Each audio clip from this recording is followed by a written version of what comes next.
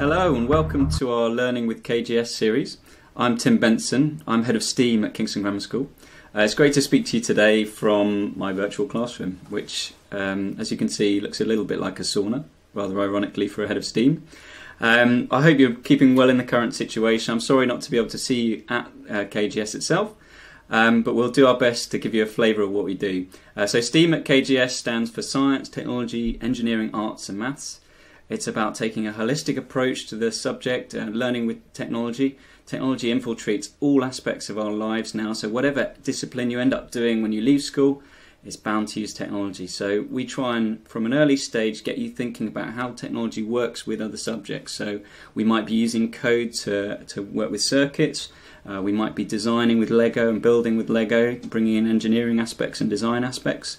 So we think that gives us a kind of unique approach to computing really at our school. We have great facilities. At our school we have a dedicated STEAM room, which is not quite as it sounds, but it's packed full of equipment such as Raspberry Pis. There's a Raspberry Pi here, Raspberry Pi computer, fantastic computer, which allows us to do lots of physical computing projects. We have microbits. I've got one here. It's currently set up to be a magic 8 ball. That might be for the parents.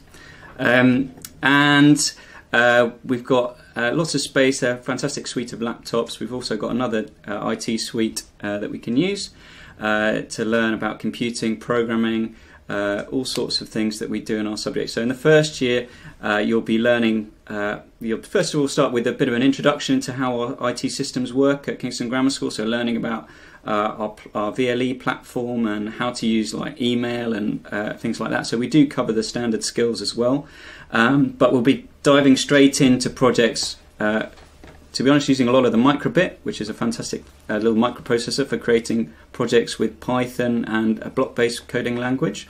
And we'll be moving on to a traffic light project where we're using a Raspberry Pi, connect LEDs to it, and we create a lovely little traffic light project which tests your computational thinking. So can you work out how to get the traffic light system working? In the second year, we focus on web design and HTML skills. We also have a fantastic Lego project. If you check out the STEAM room and look at the floor, you'll see our challenge mats, where we use Lego Mindstorms and we program the robots using a block-based coding language to try and solve various challenges. So that's all about problem solving. It's all about getting you thinking about how you can use the tech and use the design, use the code to solve problems, and it's great fun as well. In the third year, we do a bit more Python. We use a Raspberry Pi again and something called a Sense hat, which is a little hat that goes on top with LEDs, and it's used in the ISS, the International Space Station. There's a fantastic competition every year called AstroPi, where people send up code to get it working in space, which I encourage you to check out. So we do a project based around that, which is again using elements of the Python that they've learned, which is the programming language that we focus on. Then higher up the school in year 10 and 11, we obviously have the GCSE in computer science, which allows you to take your programming skill even further and learn more about technology generally, about some algorithms that make our world work, the internet, for instance, networking, all these things that have a huge impact on our day-to-day lives. We follow the OCR spec J277 as of next year.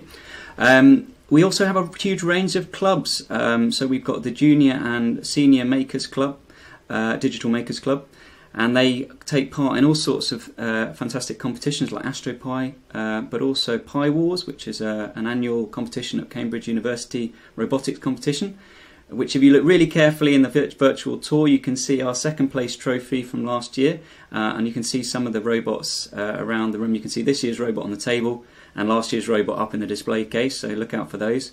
And these are fantastic opportunities to build with technology and take some of your own projects a bit further.